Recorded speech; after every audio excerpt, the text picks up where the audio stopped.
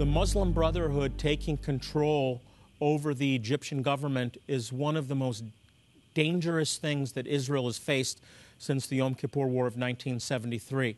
Now, let me just say this, that the Muslim Brotherhood was outlawed in Egypt because they were the organization responsible for the assassination of Anwar Sadat because of the peace agreement with Israel.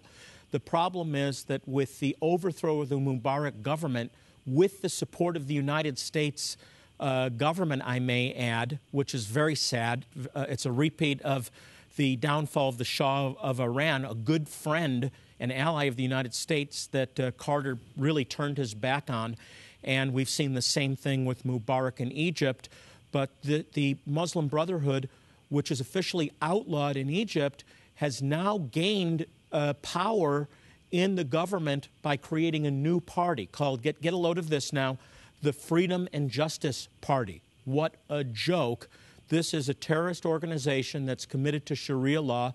It's a fanatical Muslim organization, and my great concern is that they will gain control in Egypt. We need to pray against this because a radicalized Egypt, again, poses a terrible security risk to Israel. This has been a country that's been at peace. It's been a cold peace, but nevertheless, it's been at peace with Israel, and that is now threatened by the Muslim Brotherhood.